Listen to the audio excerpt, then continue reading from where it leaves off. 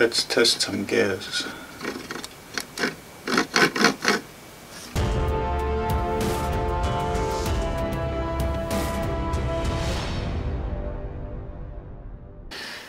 Hey guys, Jacques here.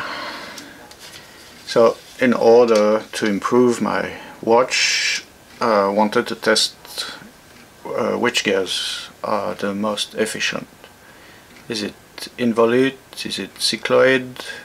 Is it something else? So I did some experiment. So I made this test jig to test gears under pressure. There's two pulleys on a pinion on the gear with a weight, so I can put a load on the gears, and then with one of those scales, spring scales, I can measure how much force I need to apply to get those gears moving. So what did I find? There's something special about clocks, is that in most cases a big gear drives a small pinion like this. In most applications it's the opposite. You have a small motor that runs fast and then the speed is reduced. So in this case I choose a ratio of 1 to 6. I use 12 teeth for the pinion. Smaller than 12 is even more challenging, but so 12 to start. 72.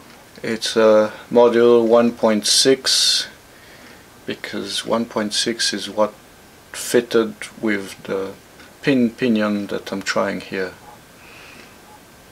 Pinion works just with the same cycloid gear, the big gear here. So with this gear I could try the pinion and the cycloid pinion.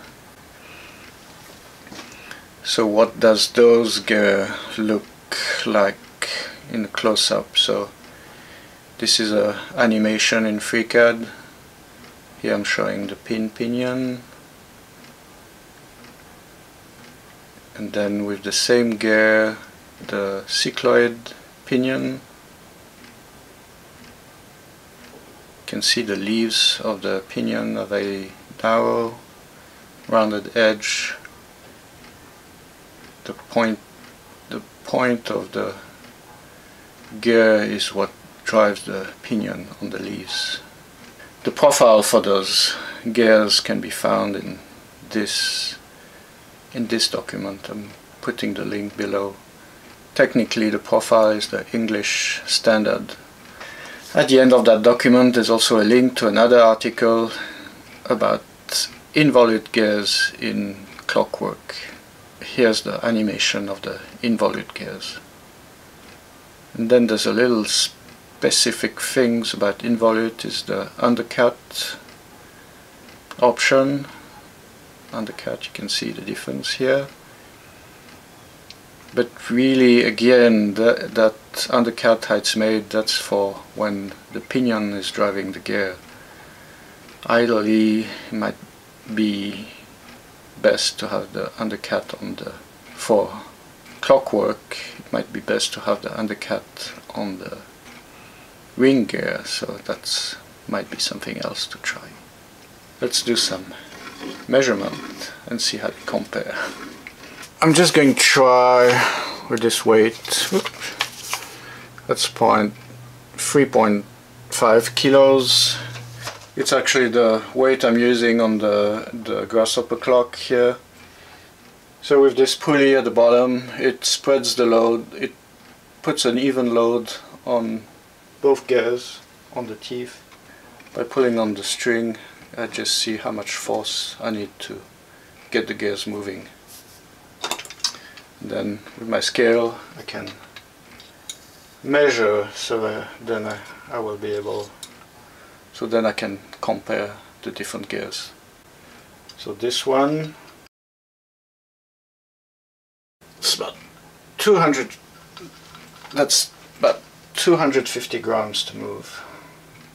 And then the other thing to realize is it moves, it jumps a couple steps but it moves actually one teeth at a time. So imagine a clock, depending on where it stops, the force is going to be different if it's the hard spot or the easier spot, depending on where it stops. About 200 grams with the pinion and the Cycloid gear. So now I have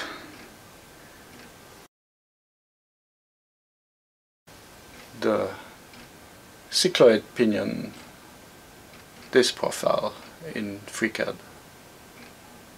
So let's test that one. Cycloid tests.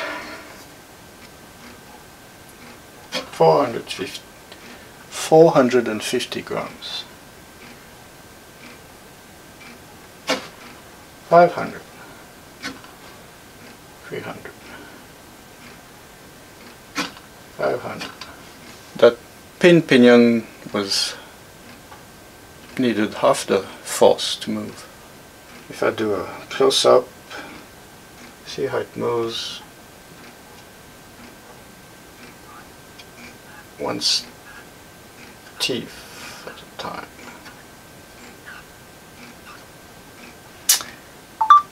That's not very good for the continuous operation of a clock. You have a clock ticking and suddenly it stops for unknown reason. Imagine if every pair of gears just happened to be at the hot spot at the same time, then it's going to stop the clock. So now let's try the Involute. And like I said, the Involute, it's not going to be perfect because the undercut is on the pinion, whereas in this case, since the wheel drives the pinion, I would like to have the undercut on the big gear, but that will be another test, another day. Okay, let's change those gears. All the gears on bearings, so it's really about seeing the friction in the gears more than anywhere else. That doesn't sound too good. So, how much force? 600. 550. The pinion driving the ring gear, much smaller. 500. 300. 6, 7.